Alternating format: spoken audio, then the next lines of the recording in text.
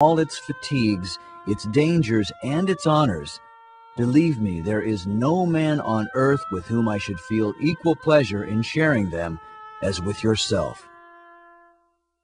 William Clark wrote back, "This is an undertaking freighted with many difficulties. But my friend, I do assure you that no man lives with whom I prefer to undertake such a trip."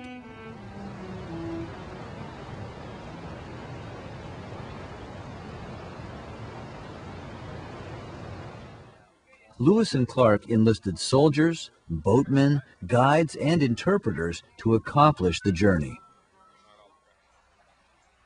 Just before leaving on the expedition, Sergeant John Ordway wrote to his parents, "Honored parents, I am now on an expedition to the westward with Captain Lewis and Captain Clark, who are appointed by the President of the United States to go through the interior parts of North America. We are to ascend the Missouri River with a boat as far as it is navigable, and then go by land to the Western Ocean, if nothing prevents. We expect to be gone 18 months or 2 years. I am to receive $15 per month and at least 400 acres of first-rate land." The expedition was known as the Corps of Discovery. They left their camp at Wood River, just north of St. Louis, Missouri, and sailed a keelboat and 2 small pirogues up the Missouri River to find its headwater. The Corps brought along many guns to protect themselves from Indian tribes that might be hostile and for hunting animals. When the expedition left on May 14, 1804, their supplies included 176 pounds of gunpowder sealed in 52 lead canisters. The canisters were the invention of Meriwether Lewis. When corked and sealed, the powder inside stayed secure and dry. Lead has a low melting temperature. Heated up in a cauldron, it liquefies and can be poured into bullet molds.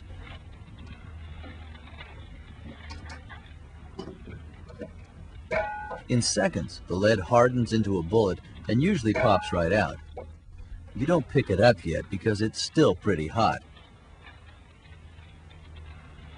Once cooled, the bullet must be trimmed and smoothed before it can be fired from a rifle or musket. This hard piece of lead from molded shot, called a sprue, is snipped off and thrown back into the melting pot. The shot is then worn smooth by rolling them together in a heavy buckskin pouch. The expedition brought different molds for the different caliber weapons they carried. In addition, Captain Lewis noted 420 pounds of sheet lead on the supply list at the start of the expedition, all for making bullets. The Corps of Discovery was self-sufficient and prepared to live off the land and defend themselves as they made their way west. They traveled as far up the river as they could before winter set in. They built a fort and camped near the Mandan Indians. They spent an extremely cold winter there in what is now North Dakota. While they were with the Mandan Indians, they learned a new way to tan hides for their clothing. The Lewis and Clark expedition spent a lot of time preparing animal skins and turning hides into leather for making shirts, trousers, and moccasins. The first priority was to remove the skin from the animal as soon as possible after it had been killed. Once the skin was off, the flesh and hair had to be removed. The best way to do that was to stretch the hide and use a sharp scraping tool to get the skin as clean and thin as possible. This way the hide would tan better and be more supple or soft. Scraping usually took the most time in the tanning process, and you had to be careful not to cut through the hide. When the skin turned white or light brown, the scraping was done. At this point in the tanning process, you had a rawhide, which had uses all its own, like making knife sheaths or containers called parflushes. But to make clothing, you had to continue tanning. The hide was taken off the frame and soaked in water from 1 to 7 days, depending on the size of the hide. The soaking turned the hide back into skin and made it more receptive to the tanning solution. Then came tanning, which refers to making the skin permanently soft. Many of the explorers knew how to tan using tannic acid from the hardwood trees of the East. Since there were no hardwood trees on the plains, the explorers probably learned brain tanning from the Mandan Indians. This method involved removing the animal's brain, smashing it up, and boiling it in water to make a paste. After the boiling, the mushy solution was allowed to cool before smearing it on the hide. Then the hide was folded or rolled with the brain solution on it and left to sit overnight. The rule of thumb was that each animal had enough brains to tan its own hide. By the next day, the brains would be completely soaked into the skin. Then came the most laborious part, stretching the hide until it became completely dry. This had to be done by hand. If they stopped before it was absolutely dry, it would stiffen up and have to be re-tanned. Finally, the hide was smoked over a very smoky but not hot fire. This was an all-day job and was done until the entire skin had a nice brownish color. The smoking permanently preserved the skin so it could get wet and not stiffen up. Then you had a completely brain-tanned elk hide, ready to be made into clothing.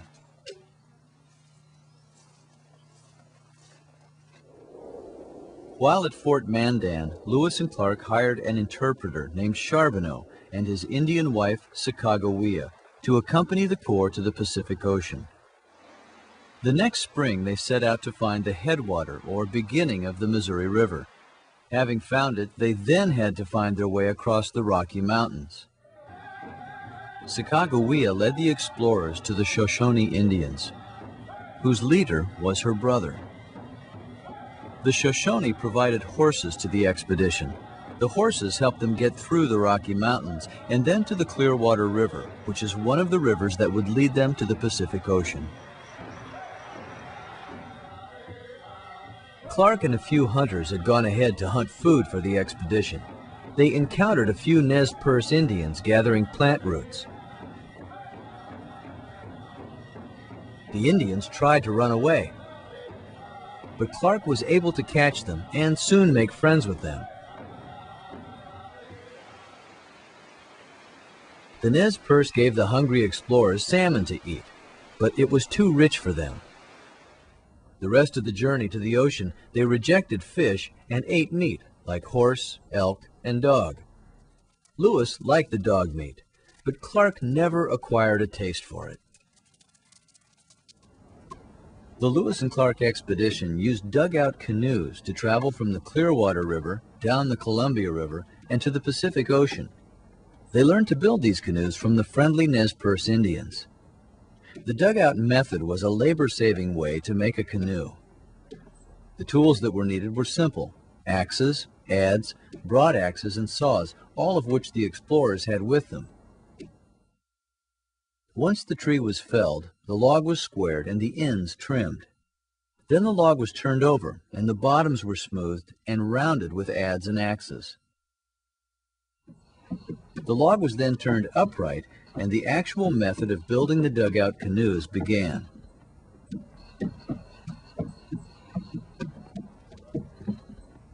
Using a saw and axe, the top was notched out and cut away. Then fires were set to carefully burn out the inside. After the burning was done in one area of the log, the adze were used to chip out the charred wood. This burning and chipping was the most important part of making dugout canoes. The idea was to make it easier for the exhausted expedition members, as charred wood chips out with less effort than unburned green wood. So that the fires didn't burn too deeply and get out of control, buckets of water were kept nearby. This process was repeated until the dugout was finished. The explorers were able to work in shifts to build the canoes. They made 5 canoes in 10 days, and in them they paddled down the Clearwater, Snake, and Columbia rivers to the Pacific Ocean.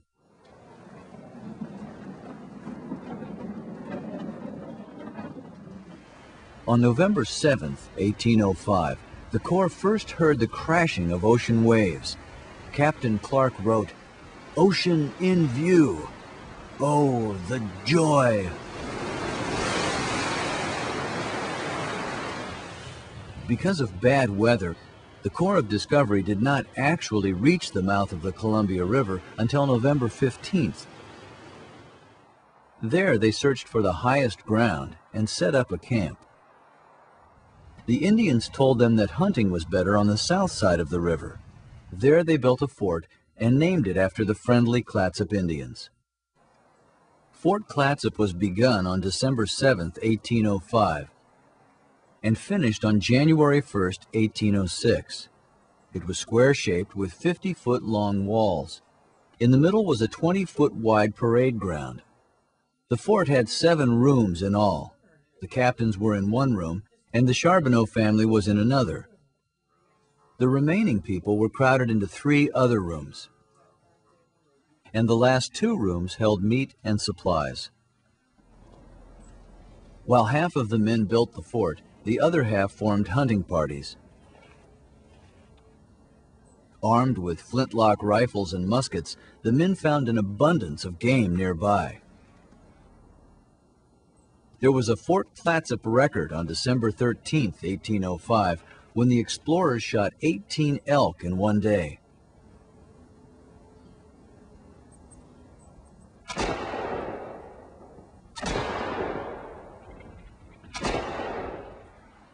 As the winter wore on, however, the explorers were forced to go farther and farther to find elk. By March, the elk were beginning to migrate to the mountains, and hunting became more difficult. Stalking the game through marshes and bogs in constant storms of rain and wind made the hunters miserable. The elk provided the explorers with food, hides for clothing, and blankets. Also, the fat or tallow was used for candles. Antlers were made into buttons. The animal brains were used for tanning hide into leather. Nothing was wasted. To preserve extra meat, it was smoked into jerky and stored in a meat room in the fort. At times it was difficult, but the captains tried to maintain a 3-day supply of meat at Fort Clatsop. The Lewis and Clark expedition spent a lot of time preparing animal skins and turning them into leather for making shirts, trousers, and moccasins. It took a great deal of time to make the clothing for their return trip. In addition to clothing, the explorers made about 10 pairs of moccasins per person. They had 3 different hides to work with. Deerskin was the thinnest and was mainly used for shirts. Elk was a thicker skin that could be used for shirts, pants, and sometimes moccasins. The thickest skin was buffalo. It was perfect for moccasins. But the moccasins wore out quickly, lasting only 1 or 2 weeks. That's why the explorers made so many pairs for the trip back.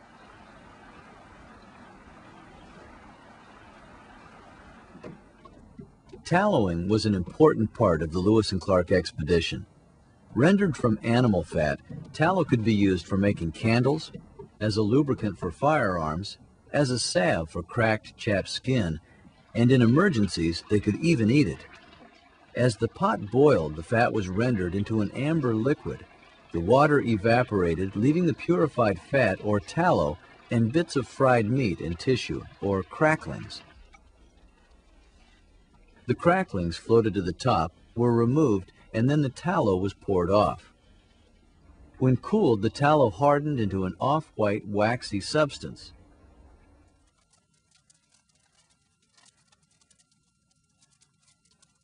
At Fort Clatsop, it took a lot of work to produce a little bit of light inside the fort. All the quarters had fireplaces to throw light as well as heat. The captain's quarters had the largest fireplace because Lewis and Clark needed the most light to work on their maps and journals. Meriwether Lewis was a far-sighted planner. Included in his supply list of 1803 were candle molds and wicking. To wick a tin candle mold, each length of cotton string was dropped into a tube. The ends were knotted at the bottom of the mold and tied to a stick at the top. They made sure the wicks were centered in the mold. Then they heated up the tallow. As it heated, it turned back into the amber-colored liquid that it was during rendering.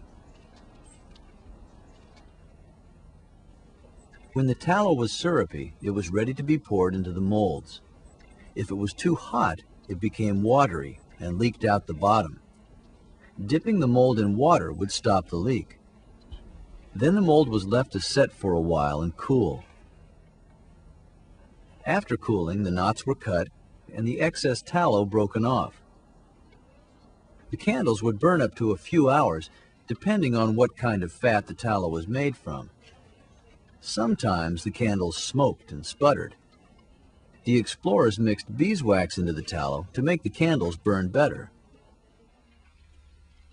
The candles were a great help to Lewis and Clark as they compiled their maps and journals of discovery during the dark, rainy winter at Fort Clatsop. Every explorer carried a fire-starting kit. A steel